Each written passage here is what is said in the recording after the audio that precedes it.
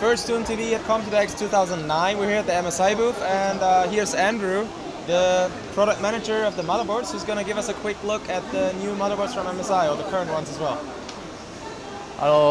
Hello everyone. I'm Andrew, the motherboard PM in charge of project manager. And this time we want to show up our next technology on our motherboard, the Dr MOS. The main feature we have in this Computex, we have the two main features. One is Dr MOS, the other one is easy OC features. And first of all, let me take a look about this wall. And all the components are built with the Dr MOS. And you can see our motherboard with the new technology Dr MOS. They can give us the power saving and good overclocking performance. And all we can see on the media show, and it can prove all of us with the Dr MOS solution, we can get a power saving up to 96%. For the overclocking, we are the first one on i7 platform.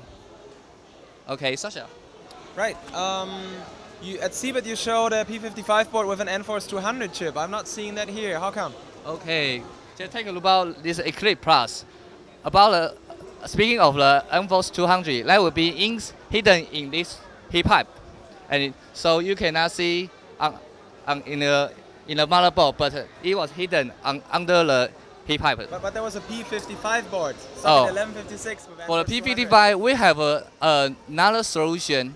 Just like the NForce 200. Right. Yeah, it represents for the package switch. Right. Yeah, later.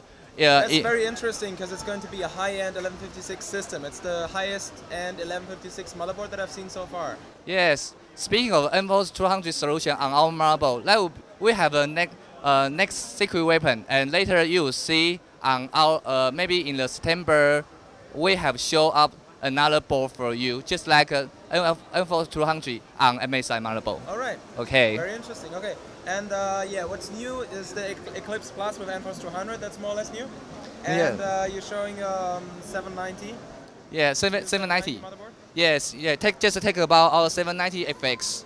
We have. Okay. Yeah. That's the new for the M3 motherboard, and it precision on our high-end segment. Yeah.